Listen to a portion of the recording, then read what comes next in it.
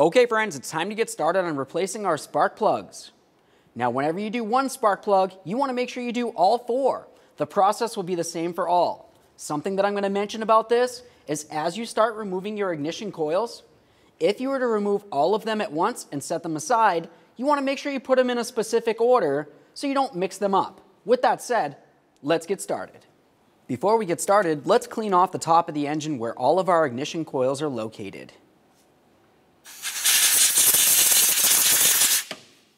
Once the top of the engine's clean, let's continue by removing the wiring harness that leads to our ignition coil. Looking at the wiring harness along the top where my thumb is, you're going to find a squeeze tab. Carefully squeeze on that and then pull it off of the ignition coil. Once you have it off of there, give it a quick inspection for corrosion. If you see any funny colors, that's something that's going to need to be dealt with. Ours looks fine, so I'll set it aside. With that out of the way, let's move along to our 1 10mm headed bolt that holds the coil to the engine.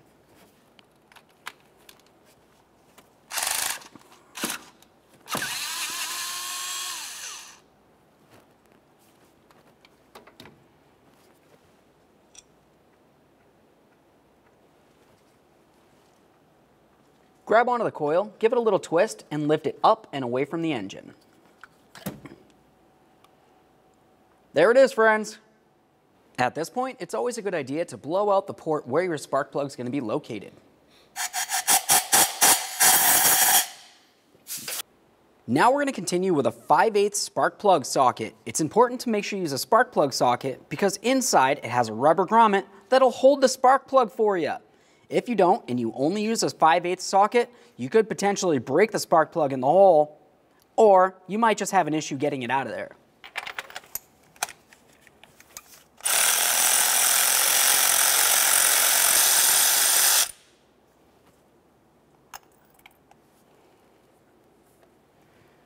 Once you have your spark plug out of there, it's a good idea to give it a quick inspection. Generally, down by the electrode is the area that you want to pay attention to. That's the area that's going to show you how much wear is on the spark plug, and if you see any funny colors, such as maybe white or something the like, typically that means you're burning something inside the combustion chamber that you shouldn't be, possibly coolant. This one looks fine, I'll set it aside. Okay friends, now it's going to be time to install our brand new spark plug.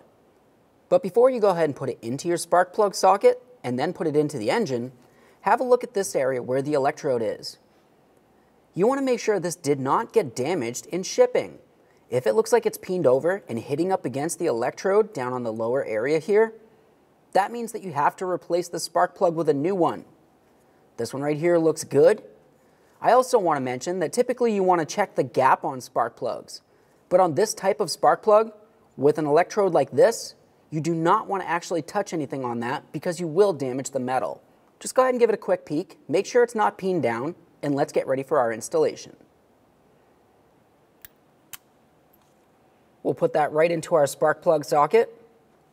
Now I'm going to put it into the engine and bottom it out by hand. Once it's bottomed out, torque that to 13 foot-pounds.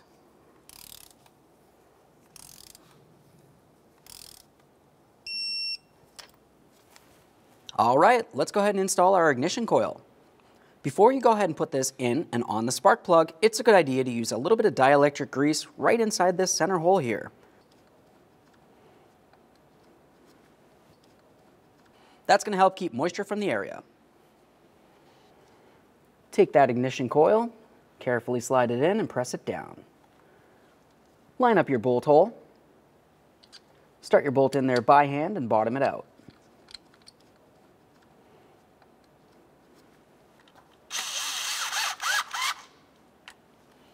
Now we'll torque this to 80 inch-pounds.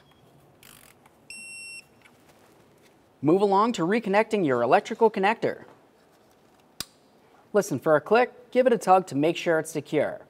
At this point, the process will be the same for all. After that, go ahead and start it up. Make sure you don't have a check engine light and take it for a road test. Thanks for watching.